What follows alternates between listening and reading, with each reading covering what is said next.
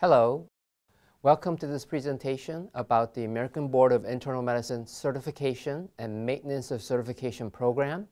My name is Henry Ting. I'm a cardiologist from the Mayo Clinic, and I'll be presenting this slide set for you.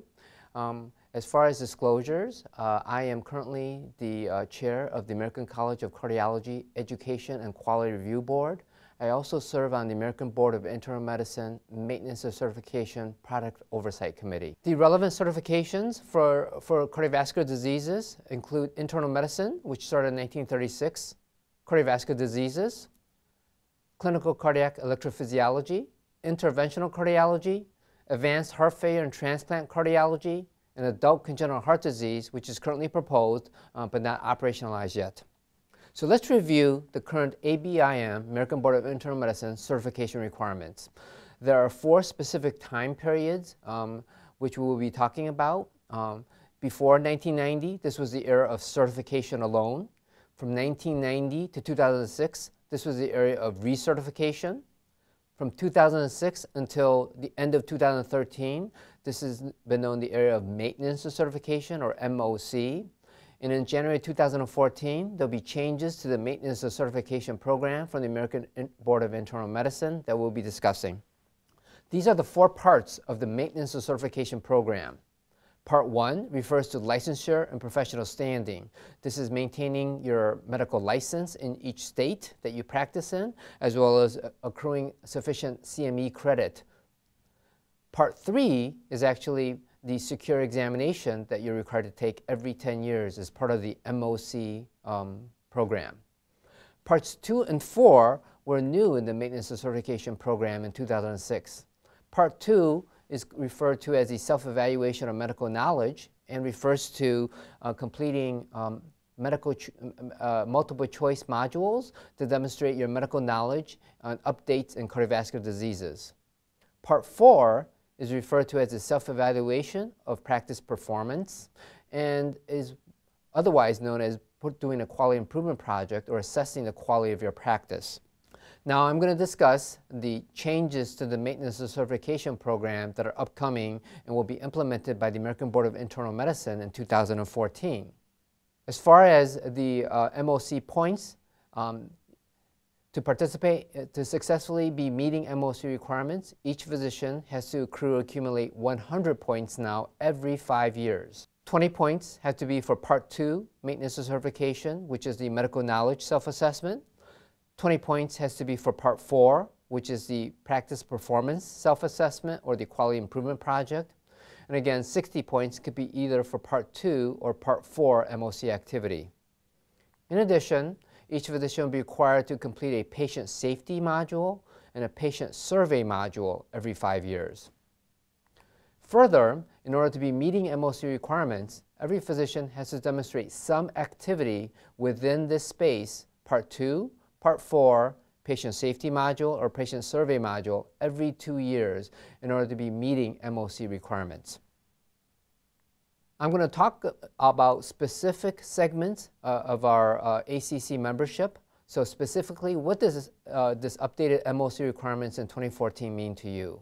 Well, for the grandparents, those who certified before 1990, first of all, you will remain board certified. That's not being taken away from you.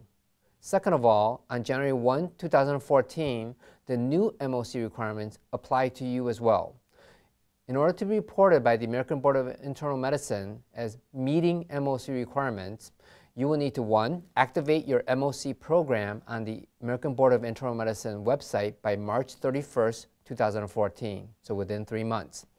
You will need to complete an MOC activity every 2 years and earn 100 MOC points for Part 2 and Part 4 every 5 years. You will need to complete your patient survey and patient safety modules every 5 years, and you will be required to pass the Secure Maintenance of Certification exam by December 31st, 2023, which is within 10 years of signing up for the MOC program. For those of you who certified after 1990 are currently in the Maintenance of Certification programs and cycles, what does the new updates mean to you? Well, first of all, you'll be required to finish out your individual 10-year MOC cycles for Part 2 and Part 4 that you're already enrolled in. Some of you may be enrolled in year 1, some of you may be enrolled in year 9 of that cycle, but you will be expected to complete that 10-year cycle. And you will be expected to take the secure MOC exam at 10 years. Any points earned after January 1, 2014, MOC points, will be applied to those you need to maintain your existing certification as well as to be meeting MOC requirements. So therefore, the new meeting MOC requirements implemented in January 2014 also apply to you. So for those of you that are currently in the MOC cycles, you will be asked to fulfill both your current 10-year MOC cycle as well as the new MOC requirements implemented in January 2014. So again, to be meeting MOC requirements as of January 2014, these are identical to what's expected of the grandparents, which means number 1, activate your MOC program if you're not already currently enrolled by March 31st, 2014. Complete an MOC activity every 2 years and earn 100 MOC points every 5 years. Complete your patient safety and survey module every 5 years. And pass the MOC exam every 10 years. What about the new graduates? For those of you who will be newly certified on or after January 1, 2014, this is what the new MOC requirements mean to you. First of all, when you certify for cardiovascular diseases or one of the subspecialty certificates and added qualifications, your board certification will not have an end date. And if you pass the exam, you will be certified without an end date. The new meeting MOC requirements apply to you after you achieve board certification. And to be reported as meeting MOC requirements, you will have the same 4 requirements expected of the grandparents and those who are currently in the MOC cycles already. Again, activate your MOC program, complete an MOC activity every 2 years, and earn 100 MOC points every 5 years, complete the patient survey and patient safety module every 5 years, and pass your MOC exam every 10 years. So again, during this presentation, we reviewed the ABIM certification requirements from the different eras of certification, recertification, maintenance of certification, and the new changes to the maintenance of certification program that will be implemented by the American Board of Internal Medicine in January of 2014. So to summarize these changes that will be affecting all of us as of January 1, 2014, the term board certification or being board certified refers to passing the initial certification examination.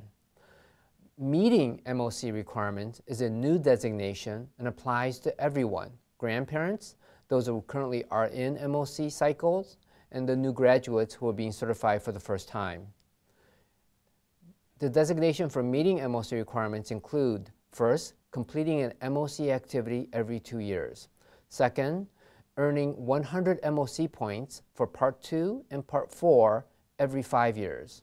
And number 3, completing the patient safety and patient survey modules every 5 years. Also, you'll be required to pass the MOC exam every 10 years.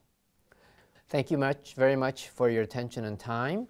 This was intended to give you an update of the current maintenance and certification program from the American Board of Internal Medicine, as well as to provide you the updates and the new policies that will be implemented by the American Board of Internal Medicine on January 1st, 2014.